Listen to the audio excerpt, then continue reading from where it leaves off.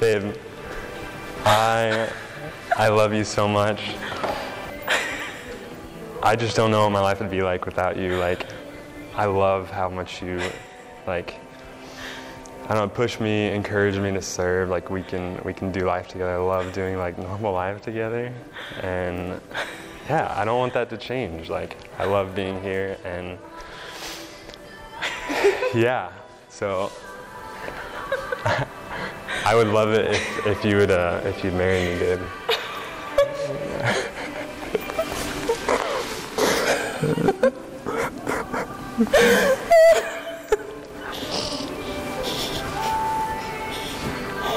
Am I supposed to say yes? You are supposed to say yes. Do you want to? Yeah. Oh, are you sure?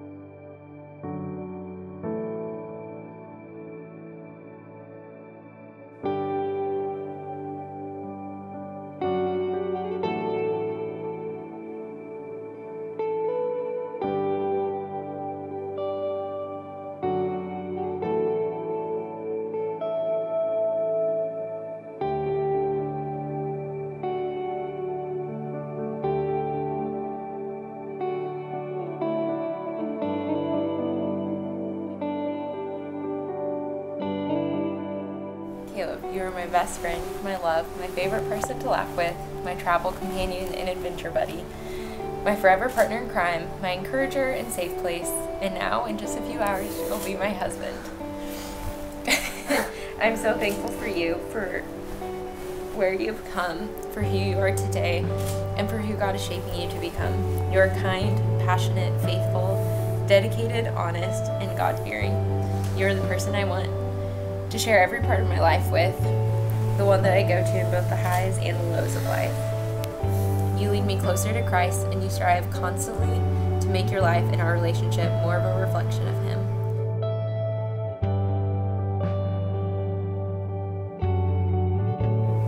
Lauren, I've said your name more times than I can count for more reasons than I can remember, but today I get to say your name for the first time as my wife. In that word wife is wrapped up all of the things that I feel for you and the expression of my love for who you are. Your heart for Jesus and your compassionate care for others, your constant companionship, the way you push me to be a better man, how you serve with me so well, your laugh, and even your crying, and all of it tied together in the most stunningly beautiful woman I know.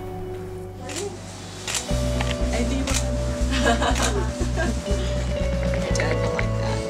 And Grandpa. Yeah.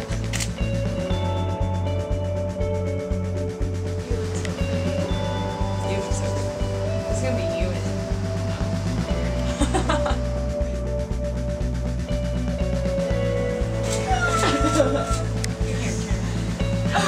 that looks really good.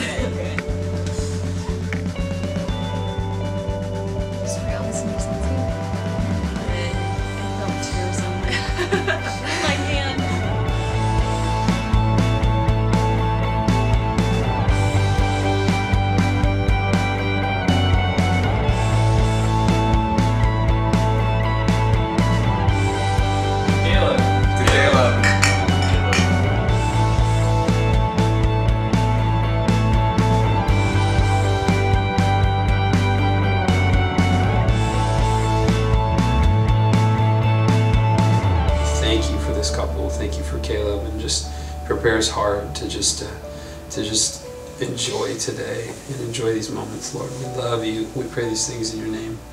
Amen. Amen. Love you, Jesus. Love Caleb. I'm glad you're all here. Yeah. One of my favorite quotes describes a Christian relationship as one that is eagerly helping one another know, serve, love, and resemble God in deeper and deeper ways. Caleb, I cannot wait to continue knowing, serving, and loving God together in this next season of life. So today, I will vow to love you for the rest of our days. I vow to know, serve, and love Christ as the center of our lives, to put Him first so that I can love you better. To be quick in forgiveness and slow to anger. I vow to offer grace when we stumble and to hold you to a higher standard in Christ. I I vow to daily lift you in prayer and to not shut down when things get tough, but rather to turn to you in love and in humility. I vow to support you in ministry and be your prayer warrior. I vow to laugh with you and be your adventure buddy and encourage you in all areas of life. I vow to serve you and to love you in plenty and in want, in sickness and in health, for all the days of our life. I love you. I love you so much.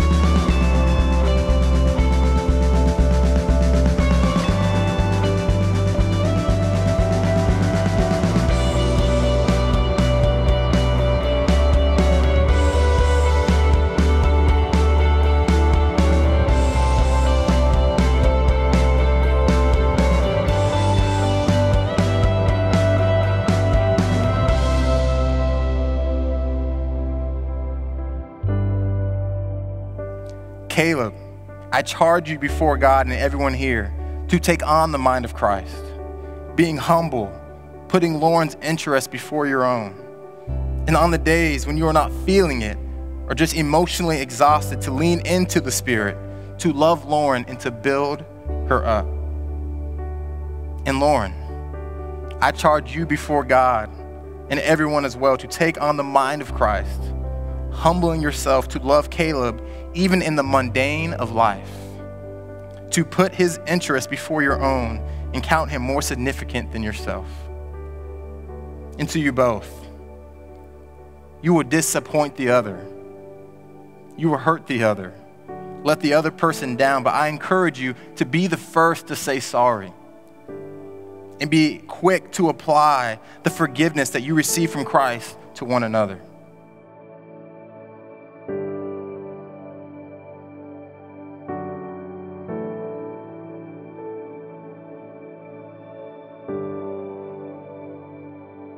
I'm so thankful God has you for me. So today as we get married, I'm making a commitment to you before the Lord to love you first, always, and more than all others, second to my Savior. I'll pursue Christ, serve you well, and lead our family in God's call to our work for the kingdom. I'll be by your side in anything to come, welcomed or not. I promise that I will strive to follow my Lord's call in Ephesians 5:25, a call to love you as Christ loves his church, to give myself up for you, for your good, and share in your sanctification until I get to see you in your full glory and perfection. I'm so excited to see how God uses the years he allows me to have with my best friend and the love of my life. And there's no one else I'd rather do it all with. I love you.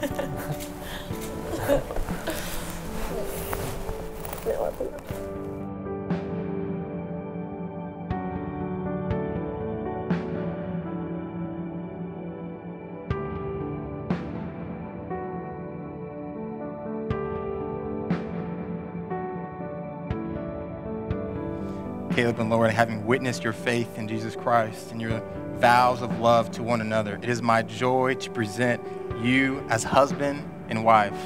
Caleb, you may kiss your bride. Okay.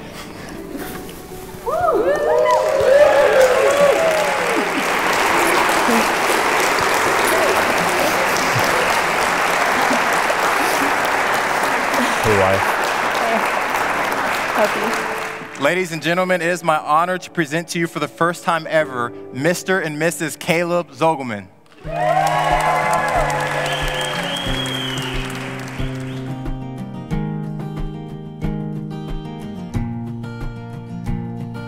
Sometimes I wake up with the sadness, other days it feels like madness. So what would I do without you?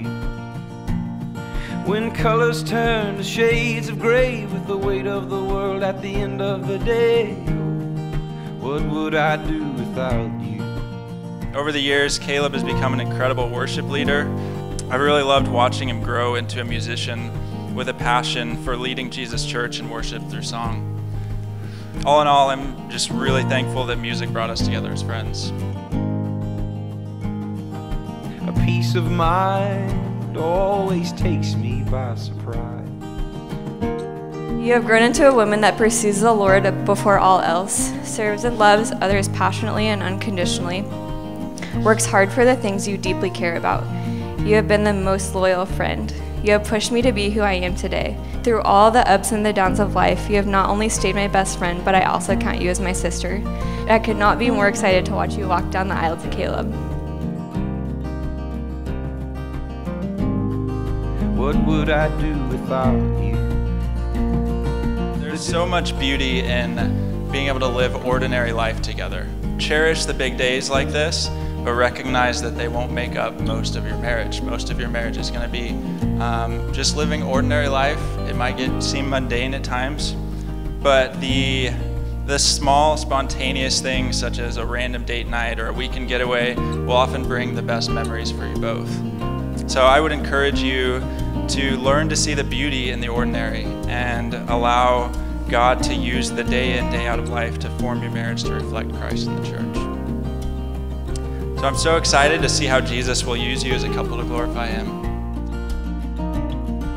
A guilty soul and a worried mind. I will never make it if I'm on my own.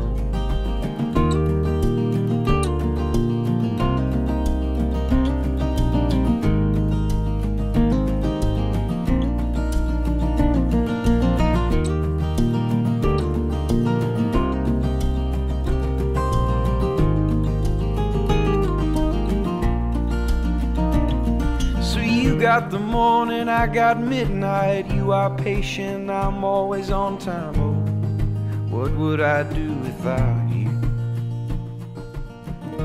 What does the future look like? Man, I'm not really sure, but I know that it's going to be great because it's going to be with her. But I think taking a day at a time and just going where the Lord wants us to go and doing all of it together. Pretty exciting. I feel like there's a lot of unknowns, but I know that it's going to be really great with him by my side. You got your sunshine, I got rain clouds. You got hope, I got my doubts. So what would I do without you? Oh, what would I do without you? Oh, what would I do without you?